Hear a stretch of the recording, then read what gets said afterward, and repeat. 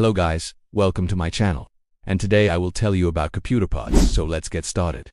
Input-output units are any devices used to input data into a computer or output data from it. For example, when you want to input something like typing text using a keyboard or mouse, or you want to output something, for example, using a monitor or printer, all of these devices are called I/O devices. They can be further divided into two types. One, as mentioned earlier, input devices such as keyboard, mouse, microphone, scanner, etc., and output devices such as monitor, printer, speaker, etc. Any device that is used for both input and output purposes is called a II. An example of this type is a smartphone. Here we use our finger as an input device and the screen as an output device. The next part is ROM, which stands for read-only memory. It is a type of memory chip that stores data in a computer system. ROM is used to store firmware, which is the basic software that controls the operations of a computer at the most basic level. This data cannot be removed even when the power supply is disconnected. The data stored in ROM is permanent. This is because the contents of ROM are fused onto the chip during its manufacturing, and hence the name read-only. However, newer ROM chips allow some limited forms of reprogramming. Such chips are referred to as OTP, one-time programmable ROM. In simple words, ROM is a type of memory that permanently stores data in a computer system. RAM, which stands for random access memory, is a computer's short-term memory.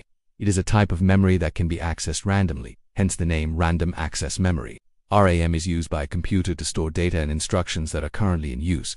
Unlike ROM, the data stored in RAM can be modified or removed. When you turn off your computer, all the data stored in the RAM is lost because RAM is a volatile memory. It needs power to retain data. One of the most common types of RAM is dynamic RAM or DRAM. In simple words, RAM is a type of memory that can be accessed randomly and is used by a computer to store data and instructions that are currently in use. CPU, which stands for Central Processing Unit, is the brain of a computer system. It is a complex electronic circuit that executes a set of instructions known as a program. The CPU performs all the calculations and logical operations that are required to run a computer program. Without a CPU, a computer would not be able to perform any tasks.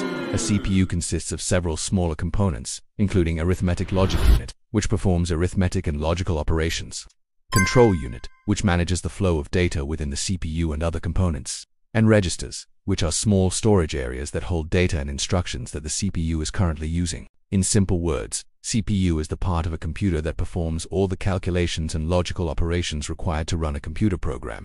Other parts of a computer include a motherboard, which is the main printed circuit board that connects all the components of a computer system together. A power supply, which provides power to all the components of a computer system. Hard disk, which is used to store data and programs permanently. Graphics card, which is used to process and output images to a monitor. And a case, which is the enclosure that houses all the components of a computer system. These parts work together